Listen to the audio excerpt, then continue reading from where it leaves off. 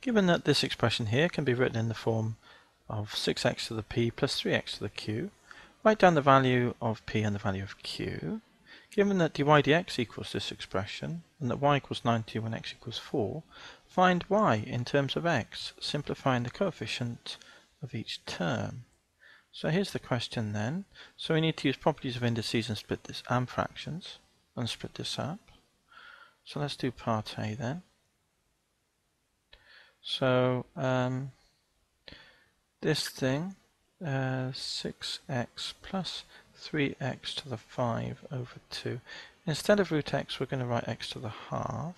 Now let's split it up. It's 6x over this thing underneath. This is power 1. And when you divide, you minus top take bottom. So 1 take a half is a half. So the first part will be 6x to the half plus 3 lots of. And the same goes here. When you divide, you minus top take bottom. 5 over 2 take half is 4 over 2, which is 2. So that's x squared. So that tells us the values of p and q. P equals 6. And, no, it's the power. P is the power half, isn't it? So we need to get that right. So p is a half. Reading off the correspondences. And 3x to the q. So q is 2. So p is a half and q is 2. So given that dy dx equals this, and that y equals 90 when x is 4, find y in terms of x. So let's do part B now. So let's have a look at this part of the problem then.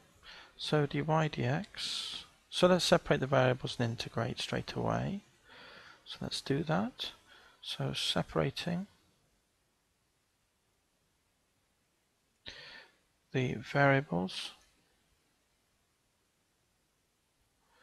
and integrating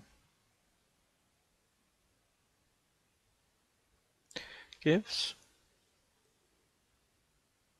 So the dy we'll leave as is here, equals, and we'll move the dx up to be with the expression of x. And this was simplified in the preceding example as 6x to the half plus 3x squared. So all we did was we moved the dx up to be with this. In its simplified form as this. So we've separated the variables then and integrating. So let's do the integral. There's a 1 lot of course, here by default, and 1 integrates to y. 1 dy integrates to y, of course. Here we've got powers of x, so raise the power by 1. Half increased by 1 is 3 over 2. Divide by 3 over 2, plus 3x, increase the power by 1. Divide that by that number, 3.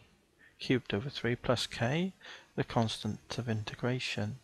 So now let's tidy it up. Y is equal to 6 over 3. The 3 goes into 6 twice. This 2 comes up to be with that 2 to make 4. X to the 3 over 2. Plus, the 3's cancel here and we're just left with x cubed plus k. Now we're told that the initial conditions above, y equals 90 when x equals 4. So let's put that in and see what we get for k. So y equals 90, x equals 4. So y equals 90, x equals 4 gives. So we get 90 is equal to 4x, which is 4, to the power 3 over 2, plus the x, which is 4, cubed, plus k. So let's simplify this and let's see what we get. 90 is equal to 4 is 2 squared, and 2 squared to 3 over 2 is 2 cubed, isn't it? Which is 8. The other way to look at it is 4 to the half is 2, and 2 cubed is 8, so 4 eighths are 32. And then this is 64, isn't it? So that tells us that k equals, reading from right to left, 32 and 64 is 96. Smooth that over.